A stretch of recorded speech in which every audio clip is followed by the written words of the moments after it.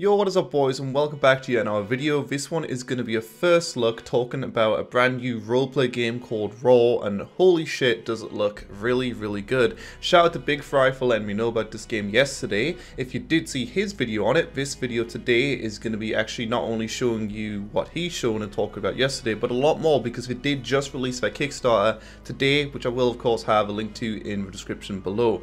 Before we get into some more intricate details of the game, the TLDR of the game is it's called Raw. It's called that because you start off on an empty island, and from that you're supposed to obviously create civilization along with a bunch of other players.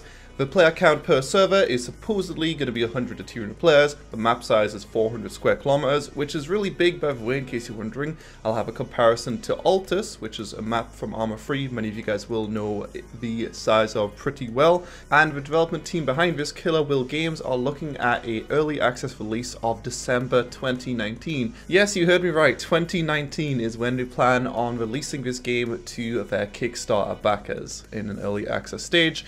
Once it's been released, they plan on having early access lasting 6 to 12 months, at which point I guess they're somehow going to have a full game. I do have a lot of skepticism coming into this. Killer Will Games are a development studio which are small, which don't have a lot of money. Even if this Kickstarter does get funded, $100,000 is still not that much money. That is currently what their goal is on Kickstarter.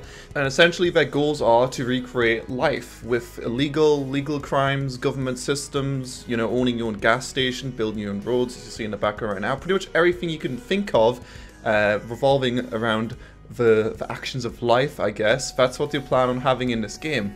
If you want to see a bit more about what they've talked about, there is so much information on the Kickstarter page, which is a good sign, I guess. Then again, I'll leave a link to that in the description below. I'd highly recommend checking out their Kickstarter video. A fair comparison a lot of people are probably going to make with Raw is Identity. That game was a Kickstarter game which was first released on Kickstarter January 2015, and with the game being actually finally released in late 2018, almost 4 years after their original Kickstarter, they have released a pretty mediocre, in fact I think it's kind town square module where you can do very little. No one plays it really. It's very buggy, and you actually haven't released a game update on Steam in almost 3 months now. From what I can see, the game's been abandoned. I'm sure there will be more updates. It just is a bit weird that we haven't made an update in 3 months, but this game, the reason why there's some promise, I think, and you're not gonna come in as skeptical, but don't get me wrong, don't go head first into this Kickstarter thinking they're going to deliver everything, because that's going to be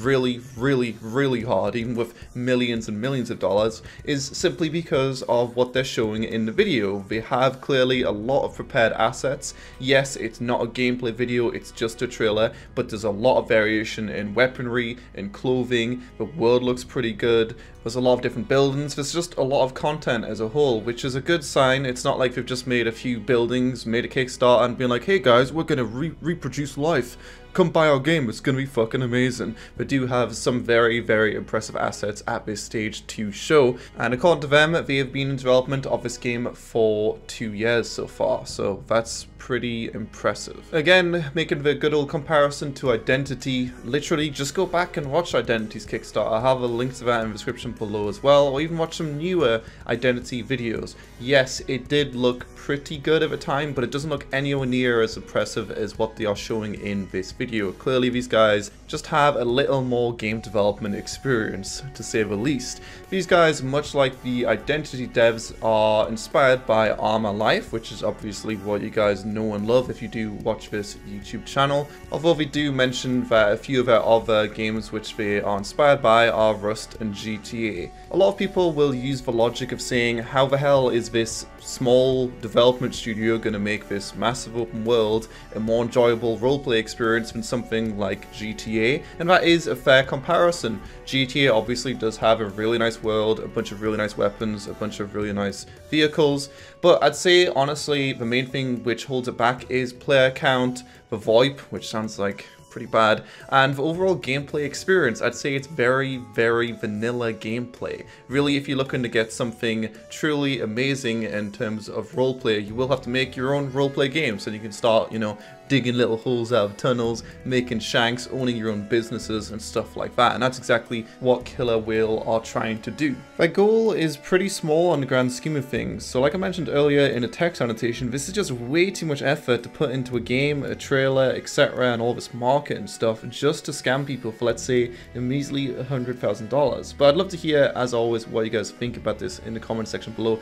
Is it just going to be a big old scam, or is it finally going to be a roleplay game which delivers its promise? Personally, I'm going to go ahead and back it for $100 right now. But again, I can't recommend you guys just throw your money off the screen just yet. They are planning on releasing a gameplay video soon as well, which is going to definitely make a lot of people more confident in backing this game.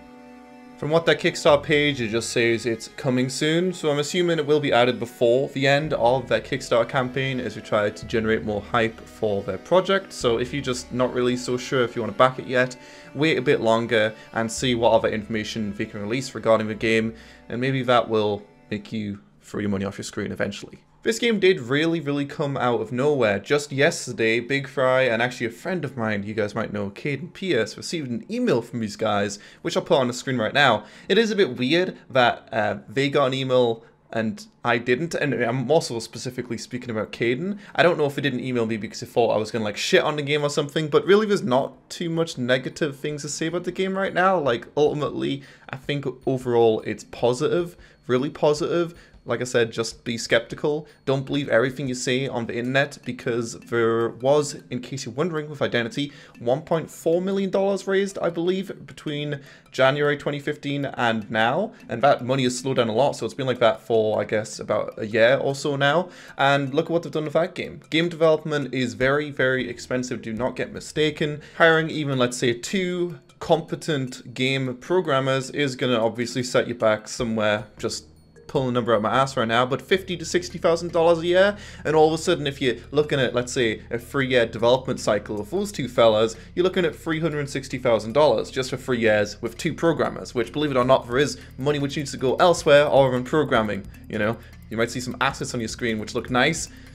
That's an artist. Someone needs to make those. And they also need money to survive on this planet. Pretty much everything you can imagine you could do in real life, these guys are advertising you can do in this game. I'm not sure if they're going to release it in some kind of module system, much like Identity, because releasing all of this in one go seems impossible pretty much. But obviously things like real estate, you are going to be able to buy land and then create your own house apparently. Also, they say pay taxes on the ownership or for the ownership of the land, be able to go ahead and put furniture where you want, obviously buy cars, government system. There is actually, as you would have seen in the trailer, air vehicles and also boats, but those are actually stretch goals for their campaign because apparently they need more money for that. Set up your own business. Obviously you've got the illegal stuff as well if you are looking to do that. There's a bunch of different jobs that you can conduct to make the world go around. And with all that said, like, literally just go read the Kickstarter page really thoroughly. I think it's going to be really interesting to compare what they said then to the final product. Or not a final product, but the product they do release in just a few months. And I'm sure between now and then they will go ahead and share some videos as well. But again, the only reason I have any faith, although I am still skeptical, is just because of how impressive the video they made is. Just so you guys do know as well, but the Kickstarter is undoubtedly pay to win. A lot of these are kind of pay to win, and people don't really see them as a bad thing. They are ultimately a way to really see these campaigns through without some kind of pay to win element. It would be hard for a lot of these campaigns to generate enough money to make the dreams that they want.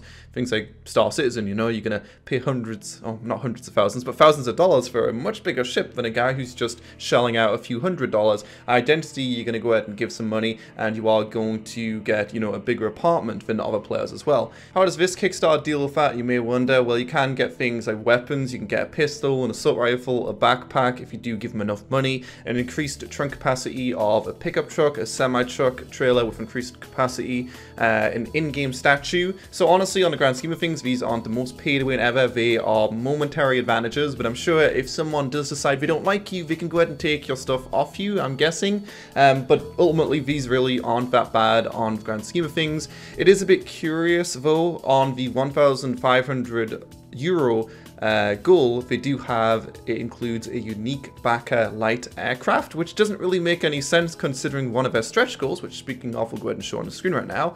The second of which is planes and helicopters, it says we already have working controllers for helicopters and airplanes. Everything looks very good, but still need additional improvements as well as performance and quality checks. So I'm not really sure how exactly they're going to give this guy that plane if they aren't necessarily even going to be adding planes to be flyable by players unless you give them $120,000. But I guess that's honestly one of the smallest things I can show as a flaw of this Kickstarter campaign. Other than that, I've got nothing else to say. Doesn't make any sense. The rest of it makes a lot of sense. It's just going to be really hard. I do kind of wish they focused a bit more on a more simple game, to be honest. It's an issue that even Identity, again mentioning that game, has fallen into, where they constantly promise the most revolutionary things ever, such as, you know, the most realistic driving ever, they've said, the most realistic gun ballistics, they've said, that they got like from the Navy SEALs or some shit. They literally said this, and instead of, you know, just focusing on something which just works, they want to push it to the limits, and that's very, very risky because you are now dedicating to something much, much bigger. If instead there was, at least for the early access release, a bit more of a realistic goal with, you know, X, Y, and Z jobs, X, Y, and Z things to do, then I think I'd have a lot more confidence in this project. But simply because it is trying to be the master of everything with, you know, building roads and houses and having jobs and companies and all of this kind of shit. I don't know, are they expecting people to just sit inside these houses all day, or not these houses, these corner shops all day and just role-playing being a 7-Eleven employee? I don't really know. It just seems like a bit too much. And again, this might be why the developers didn't send me an email, but I wish them all the best. And like I said, you've got my $100, so, and I'm sure a few people from this video will go ahead and back it, right? So I'm really fucking curious, but I'm excited. This game right now, and Dead Matter, with recently released updated dev blog kind of thing we released yesterday. Those two games are both of the early access games I'm looking at right now. Dead Matter being the survival genre, maybe new competitor kind of thing, and this game being the roleplay genre, only real competition. If you look at all of other competition in the roleplay genre, there's no AAA development studio trying to do it. All of the mods, you know, Armor Free Life mod, not really roleplay, but it's okay. GTA, it's good, but it has its own flaws. I mentioned earlier, I could go deeper, but I'm not going to. We'll save that for another video, aka never. And even, you know, small indie development studios with Identity, and I can't think of any other games, but it was like 3 or 4 other games which just aren't really probably ever going to go anywhere. This is really the only hope, it seems like, at least right now. I think eventually there's a decent chance that a AAA developer might really put their money into the roleplay game genre, because look at the industry of the roleplay genre. Maybe this would be different if it was on Raw and not GTA, but there's a lot of people that love GTA, that play that all day, every day, that watch it all day, every day on Twitch. It's a massive, massive market with undoubtedly millions and millions of dollars of money just waiting there to be taken if you just make a good roleplay game. And like I said, it doesn't need to do everything, it just needs to be better than the competition. They don't need a 400 square kilometer map with 100 to 200 players and all of these other gameplay mechanics. If they were focusing on something a bit more simple and maybe saying that, you know, if they could do more in the future, that would be fair enough to say. If they have said that the multiplayer is proven, in fact, I'll go ahead and get a direct quote of what they said right here. It's not actually mentioned on their Kickstarter, but it is mentioned on their website. It says, tested multiplayer, reliable multiplayer solution that has been tested for several years. They don't say exactly what their choice is even for something as simple as engine, and I don't really know what exactly you're doing with multiplayer, whether they are going to be splitting up into several servers or something like that, maybe using Spatial OS's technology or something, which essentially does that. But yeah, they said it's proven, so I guess just have faith in the developers and you'll be good to go. If we are going to look a bit more on the development studio side of things, really, there is nothing in there which is saying anything too impressive, which is good and bad. They simply say we have a very small team, and to make the final steps to release, we need to hire more employees, which makes perfect sense, but they don't talk about any kind of experience or anything like that. Surely it seems like the developers of this game have some level of experience and some money behind them even right now, because what they've released so far is very, very impressive, like I've said, but they don't delve too much into that, which is a bit interesting to say the least. I did also notice that Twitter is killerwhale_TW, which either means that they are Taiwan based or they are simply using the TW letters right there because it's a Twitter account. So, you know, it could simply just be that instead. I don't really know. But Kickstarter does say that they are from Germany. So, yeah, we love Germany. Anyway, I could sit here and talk all day about this game, but I'm going to leave it here. Hopefully this video has provided a decent amount of detail to you guys. If you are looking for more, then go check out their Kickstarter. Again, I've asked you to do that like 10 times, so maybe some of you guys will click on it in the description below. And again, let me know what you think about the game. I am really, really curious. I did try to bring my own opinion here, obviously, bring in the skepticism and the realistic outlook on this game, because I think a lot of people going into these don't have as much experience with Kickstarters and disappointments. I have done this for 8 years now. I've had my YouTube channel since 2011, August, and I've been disappointed so many times by people claiming they are going to do X, Y, and Z, and instead they just do, or they just delay, or whatever else happens. It's been a lot of disappointments, so just don't take it at face value, look into it a bit more, be hesitant giving them your money, but if you do want to maybe see a roleplay game which doesn't suck finally come out, hey, maybe it's worth just jumping straight in and saying fuck it, if my money disappears, it disappears, much like I did with Identity. Rip was $100 will be lost. I don't really see that game going anywhere, but hey, maybe they've been working really hard and there's gonna be a really big update soon. I just wish that $1.4 million could just be like moved to Raw and people like, yep, we give up, our game sucks, because it does. Sorry, Identity devs, but $1.4 million and they have like 2 developers. You can do more with that, okay? Put some more money into developing that game because it's shit right now. It just seems like they're scamming and just putting money in their banks, to be honest. But yeah, that's just me. Who cares? No, it's not bad Identity. Anyway, thanks for watching. As always, if you guys enjoyed the video, make sure to drop a like. If you don't or didn't, drop a dislike. And I will make sure to keep you guys up to date with Raw. If there is any new gameplay, the gameplay trailer, whenever that comes out, I will make a new video. And I hope they have a successful Kickstarter campaign. So far, right now, they are sitting at £300 out of their £62,000 goal. So yeah, not looking too good yet.